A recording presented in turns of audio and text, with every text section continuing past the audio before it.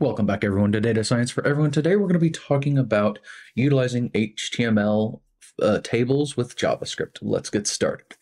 So today, we're going to be looking and learning about dynamically handling a data table using JavaScript. So the first thing that we want to understand, and to actually do this, let's actually just go on and create up a HTML file here, and I will put it on desktop. Let's create up a new folder here. And let's call this HTML JS tables. I already have another one there from another video, and let's create this and just call this index.html.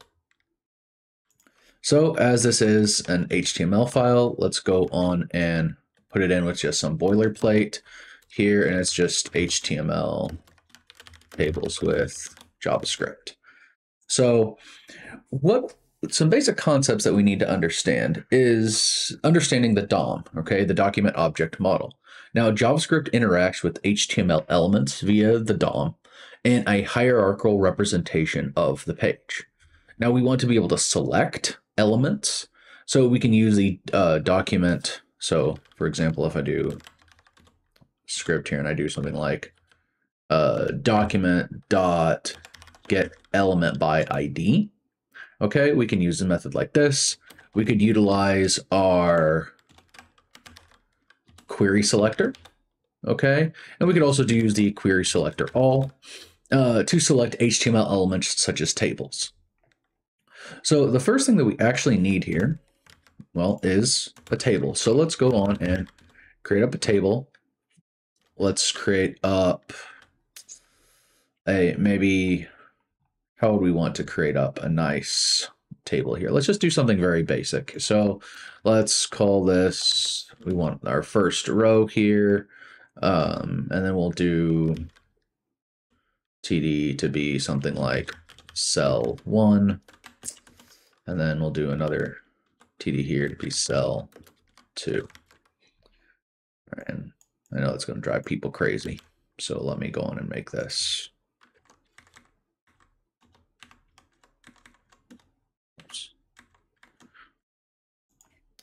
Having all kinds of trouble today, aren't I?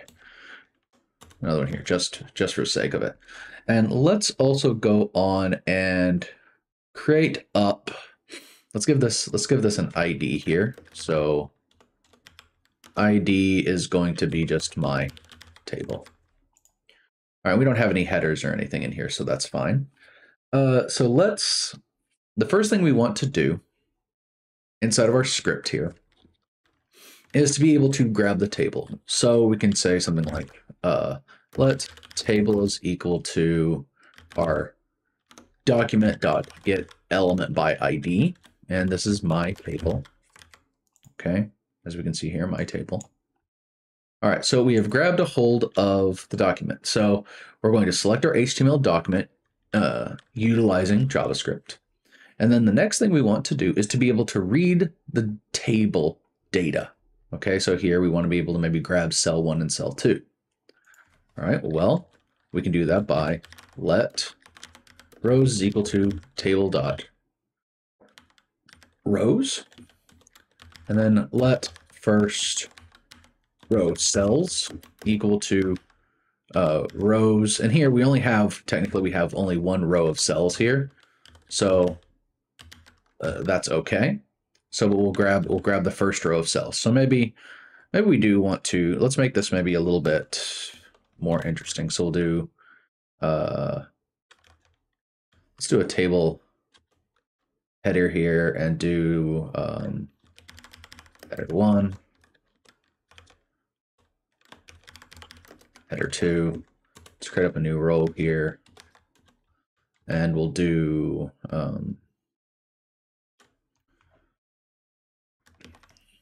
TD here, cell 1, cell 2. So we'll have a little, maybe we'll want it to be a little bit more complex. Okay, so now let's go on, and so we should have grabbed up the first row of cells here. Okay, if we wanted the second row of cells, we would put a 1 here. So let's go on and iterate over each of the cells and loop through to access their data. Okay, so we can do for here, and for index 0, we want to grab the rows dot length.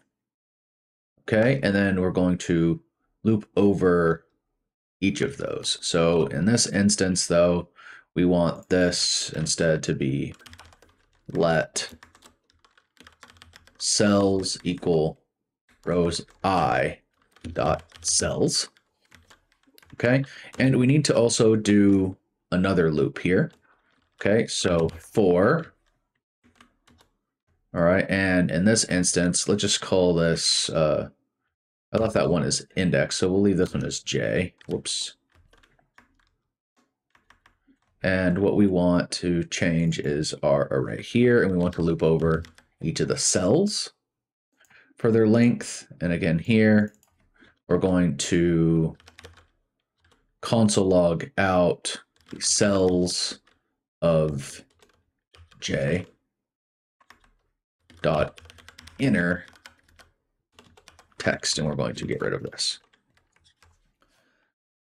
So now we should be able to grab each of the rows inside the cell. So let's actually go on and open this up, and we'll take a look. So open with Google Chrome. All right, so we have here our table with header 1, header 2, cell 1, cell 2. And if we do the inspection, and look at our console, we have 4 undefined here, so we have some sort of issue here. So let's go on and actually look at what happened. Well, I misspelled inner in there. I can see that. I put inder. All right, so now we should be able to refresh. And we look at our console, and notice here we get header 1, header 2, cell 1, cell 2. So we're able to loop over and grab all of the information. So that's one way for us to interact. So what does this do here? All right, so here we are iterating over cells. So we're looping through cells to access their data. All right, and what is happening up here, okay, for these two cells, we are accessing rows and cells. All right, and specifically we want to select rows and cells within a table. All right, and again here, what's happening up here is we are access table by its ID. All right, so these are nice. We can see that we can interact with the table by grabbing its data. Now, what if we want to push data to that? We want to update the data, okay? Well, we can do that. So now we're going to modify table data. So let's say that we want to change the content of one cell, okay? Change cell content of specific cell. So table dot rows 1 cells 1 dot inner text, and let's say updated here. Okay, so this is changing the cell content. Okay, now the original cell content is this header 1, header 2, row 1, row 2, or cell 1, cell 2. Okay, as we can see here. Now, if I refresh this, notice we get updated here. Again, this is 1, 1. Okay, when you think about, if you think about your matrix algebra that you've potentially had. So this column and row is 0. Okay, so you want to go, if we go back over here and we look, we want row 1. Okay, well, we start out at 0, then we go to row 1, and then we want cell 1. So this cell is 0, and this cell would have been 1. So we updated it here, and we put in that information. So you can go through and you can change any cell. Now, what if we want to add a row? Okay, so we want to append a new row to the table. So maybe you want to interactively update a table. Well, we can do that by using the insert row. Now, to guarantee that we want this to be at the end, we can just say let new row equal table.insert row at -1. Now, -1 indicates it's at the end, okay? Adds row at the end. Now, we can also add in a new cell. So let new cell, new cell is equal to, not table. We want to add it to the new row. So new row dot insert cell at 0. So we want it at the beginning of the new, at the first cell in the new row. So now we need to actually call this and put input into there. So we want to actually add in HTML or insert text into there. So we can do new cell dot inner HTML is equal to new cell who dis. Okay, so now let's take a look. All right, so now we should see this information coming up right here under header 1 underneath cell 1. Now notice we have new cell who dis. All right, great. We have information there. Now notice we didn't put any new information over here. All right, so but it keeps that information empty.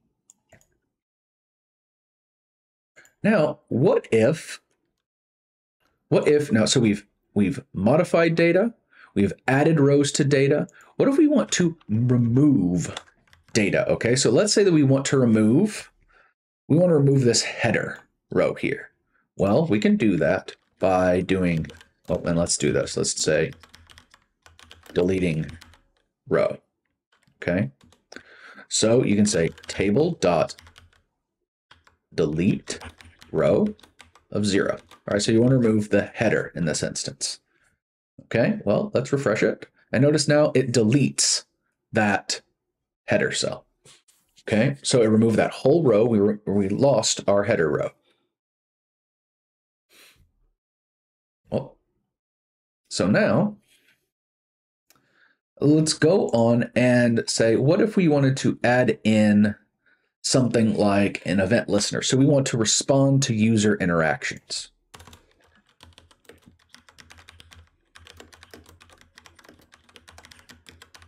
So respond to user interaction, and we would use event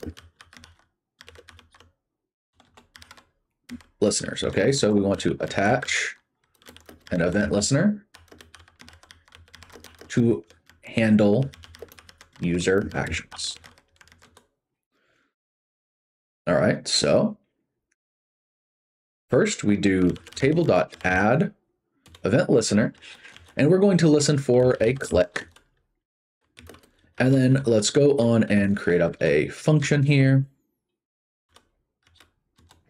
And we want it to listen for an event. And in here we would say event dot target dot style dot background ground color is equal to let's make it blue. All right, so now if we update this, we should be able to now see if we click inside that cell, it updated them to be blue. Again, so if we refresh, they all turn blue. Okay, so you're able to add in an event listener to highlight data with a click. So another thing that you could do is you could create up much more complex examples. Okay, so like a very practical example would be maybe to create up a sorting function. Okay, and implement that function to sort the table. So you would have something like function sort table